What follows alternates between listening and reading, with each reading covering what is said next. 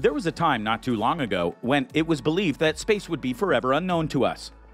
We hadn't yet set satellites and other things into space, and as a result of that, we wondered just what was out there waiting for us should we ever make it. But now, thanks to various tools and probes, like the 2 Voyager probes roaming interstellar space right now, we have more clues as to what space really is in all its glory. But, not unlike other technologies, it needs to be replaced, and 2 countries are on it. Allow us to show you how China and NASA are developing next-gen Voyager-like spacecraft. The Voyagers. For those who don't know, Voyager 1 is a probe that humanity sent out to observe the universe at large all the way back in 1977. And it's currently well past Pluto and has shown us many things about our solar system. In 2017, it was set at around 138 AUs from our planet. AU means astronomical unit, which in this case means the distance from the Earth to the Sun. So, 138 AUs means that it's 138 times further than the Earth is from the Sun right now. That's a really big number, over 12 billion miles to be exact. That's the furthest anything from man has traveled in space, and it's obviously traveled further since 2017.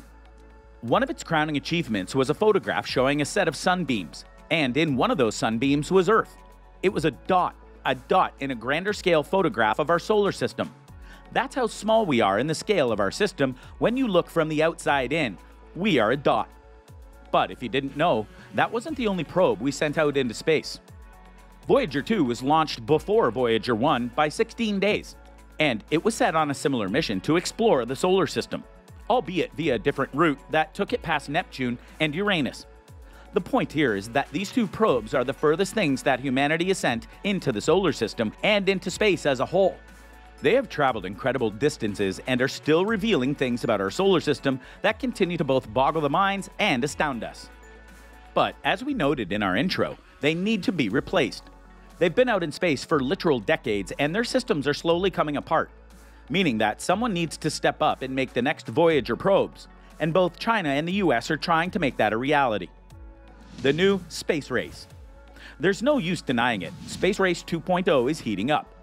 But while the focus remains on public-private partnerships in low Earth orbit, space junk, and finally human settlements on the Moon and Mars, a remnant of that original space race spirit is beginning to awaken. The push to explore the outer edges of our solar system and beyond. Last year, China announced it was developing a pair of spacecraft capable of exploring the very edge of our solar system. According to an official industry newspaper called China Space News Friday, the mission, Interstellar Express, promised the potential to enter interstellar space by the middle of the century. Of course, NASA already did it with the Voyagers as we described before, but NASA might not be done with deep space missions yet.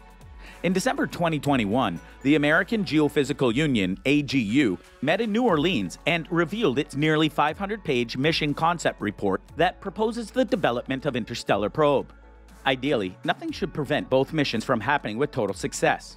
But pending approval and complete development, there will be no denying the ultimate dilemma.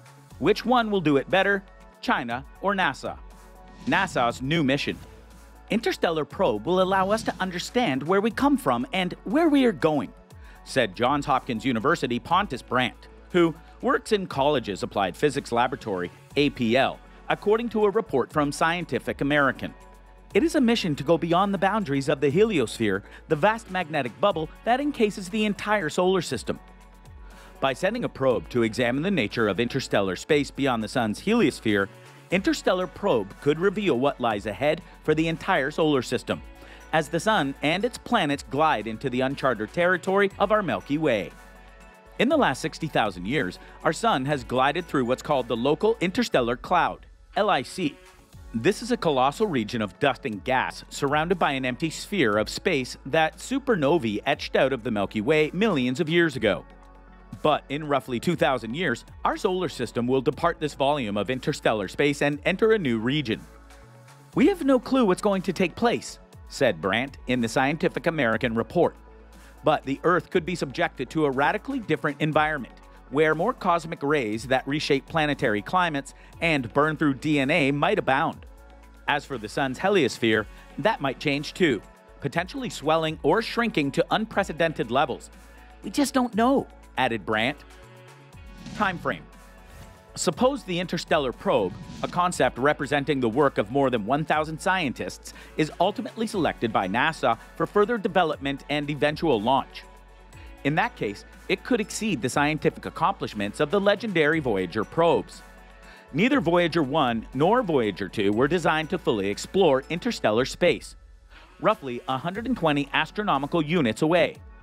And the Voyagers accidentally got there, said APL's Mick Nutt in the report, who's Interstellar Probe's principal investigator. They just barely scratched the surface. The flight plan for the new mission would begin with a launch in 2036.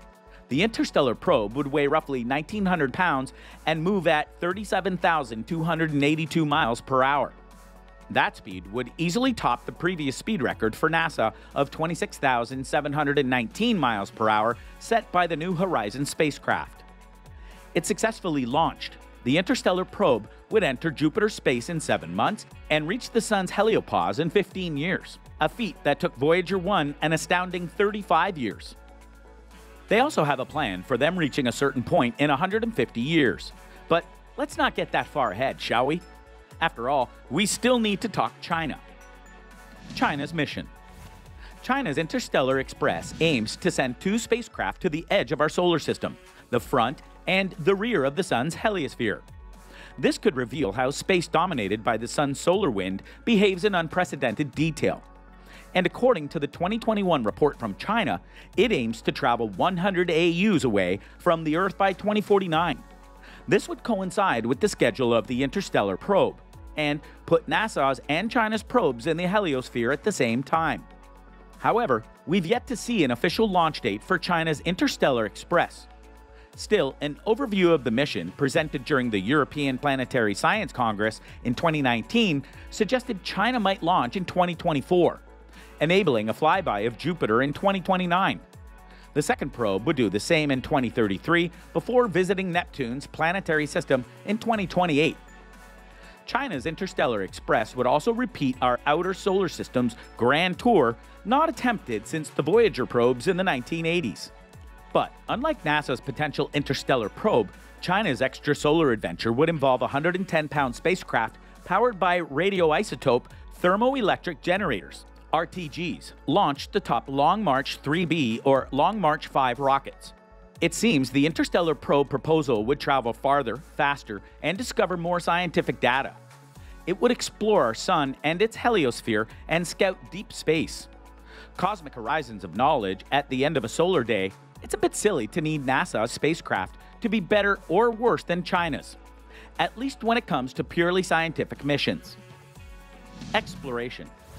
No matter which is better, the goal is the same: exploration and data collection.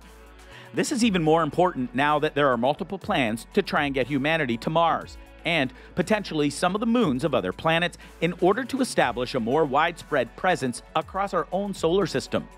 And when that ends, our thoughts will go beyond our solar system.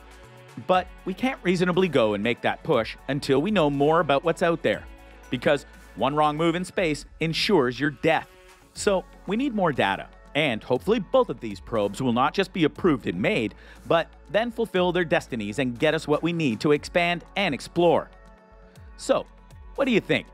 What do you think of this look at the Voyager crafts and the missions by the US and China to try and replace them with something even better? Do you think that either country will be able to do just that?